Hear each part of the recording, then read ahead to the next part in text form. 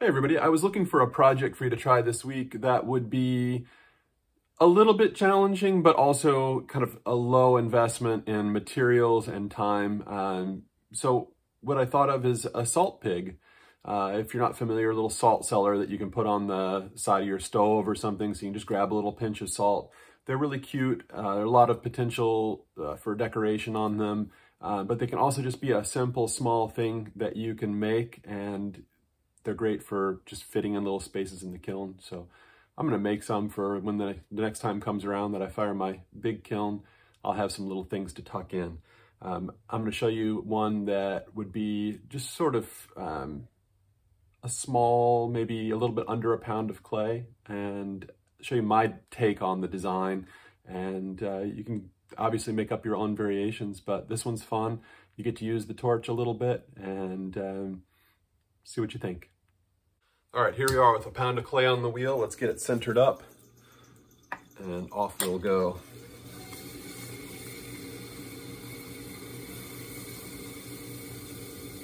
Smaller pieces of clay I find a little bit more challenging to get centered. Just take your time. I'm gonna open down to 1/4 inch from the bottom. And I definitely won't be trimming the bottom of this at all. So I wanna take it down to a nice finished bottom thickness, 1/4 inch. And I actually went a little bit too far, so I'll push a little bit back towards the middle. And then I don't wanna open this too wide, because the way this is gonna work, we're gonna make a cylinder-based form, a nice finished lip. We're gonna kind of balloon it out a little bit, and then we're gonna dry it with the torch and tap it on kind of a diagonal so that it'll sit forward so you can kind of reach in there and grab the salt instead of having to reach down in. So here goes, we're gonna just pull this wall up.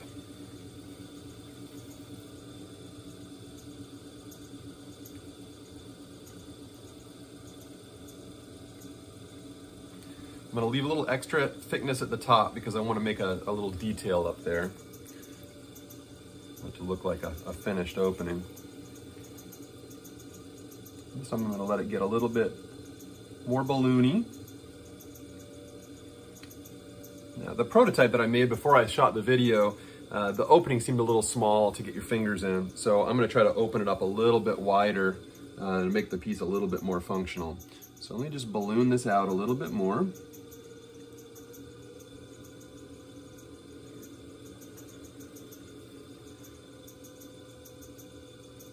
Compressing that lip a little bit. And I'm gonna use the wood knife to trim this bottom nice and clean. I wanna take the extra clay off and get it down to a fairly narrow base. And that's gonna facilitate the whole tipping it over on a diagonal. I'm gonna use my needle tool to separate that ring of waste clay from the wheel. And now I'm gonna use my metal rib to finish this shape.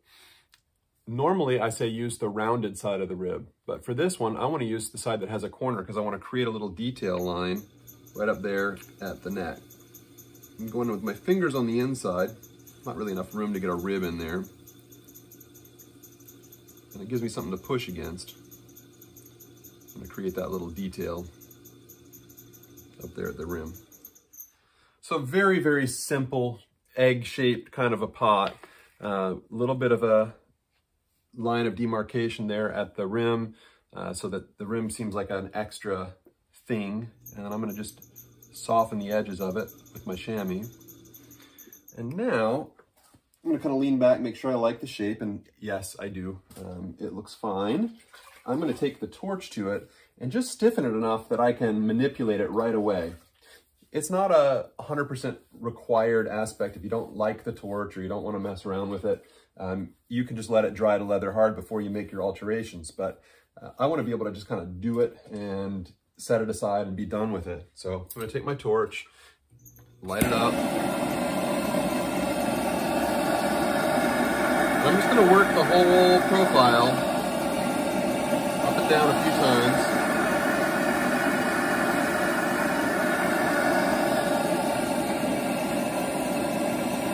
Just by stiffening it up a little bit, it's going to be easier to do the alteration that I want to do. have it kind of hold its shape, because this is a fairly thin wall. I'm going to go ahead and wire off,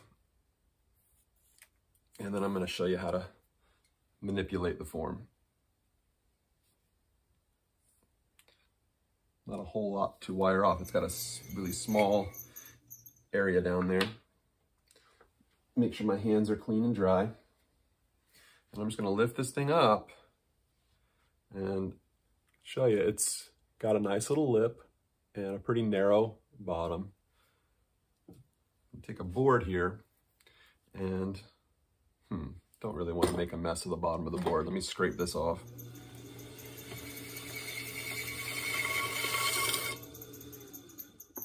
Thinking ahead for once. Okay, set that board down, and what I'm looking for is, instead of it being round, I'd like it to be D-shaped so that the bottom is flat when I reach in, and then it's got kind of like a little arch. So I'm going to set it down for just a moment, and I'm going to go ahead and take my fingers and pull out on the lip to make that D-shaped opening. So I think you can see that's my basic shape. And then I'm going to take this bottom, smooth it out a little bit with my hand before I alter. And I want to just gently tap it on a diagonal, kind of caving in that bottom a little bit, trying to get it to sit where it's going to be secure. I don't want it tipping over and dumping salt all over the counter. But I also want it to lean forward so that I can reach in and grab what I want. And I think that what I've got right now is about right. It's got that D-shaped opening, and it's sitting pretty stably. Just make sure that I'm happy with that bottom. And then I'm going to give it one final little tug and straighten out that base.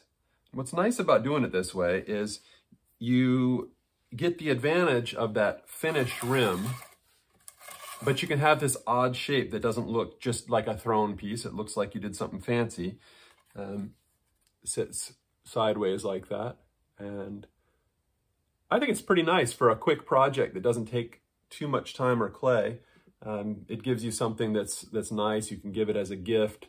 Maybe get some fancy salt to put in there. And, you know, not too early to be thinking about the holidays and what you can make for people you love that they'll use hopefully every day. And this might just be one of those kinds of projects. Shoot me an email or a comment if you have any questions about it. But that's pretty much it. We don't have to do any trimming. We don't have to do any finishing other than glazing it and firing it.